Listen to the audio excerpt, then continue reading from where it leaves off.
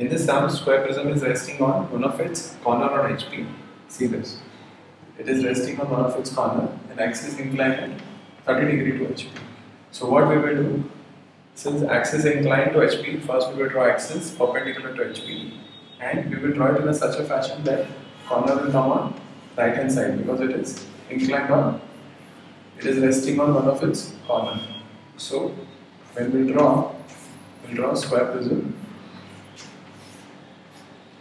where it is resting on one of its corner, right? So first we'll draw 45, 45.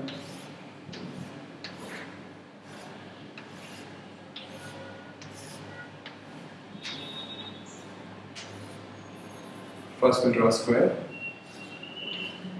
then we'll draw front view.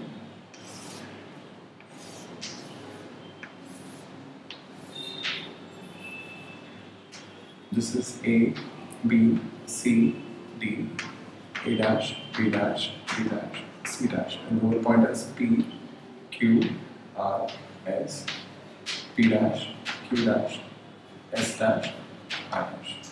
And we have axis also, that is O dash, M dash.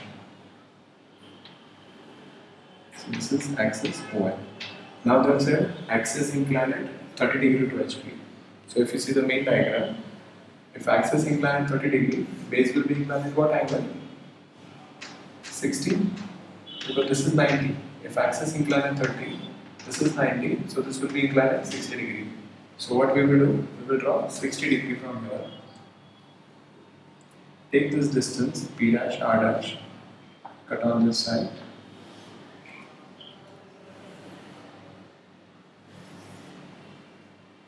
Take this height, cut on this.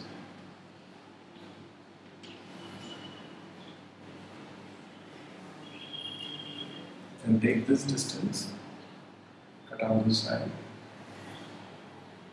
So this is A dash, B dash, D dash, C dash, this is O dash, and this is P dash, Q dash, S dash, R dash. Now we will project A dash from here and A from here. So we get A, B dash from here, B from here, we get B, C dash from here and C from here. Same way D dash from here and D from here. So get D, then you project P dash from here, so get P, Q dash from here, so get Q, see this Q is from here, P is from here, R dash from here, R from here, S dash from here, S from here, right? Now when you see from the top, see the main diagram, when you see the main diagram, when you see from the top, this upper points, A, B, C, D, you can see those points clearly. Why? Because those are nearer to you and you can see extreme boundary. So what we will do first? First we will draw extreme boundary. And this ABCD will be dark. Why? Because when observer will see from top, he can see ABCD very clearly. So A, B, C, D will be dark. And he won't be able to see R dash. Why? Because it is away from the observer. So line passing through R dash would be dotted. So R to S, R to Q would be dotted.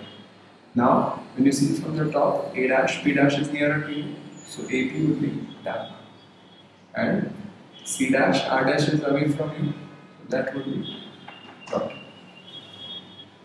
You can show this angle which is 30 degree, this is 90, this is 60, base is 30, and height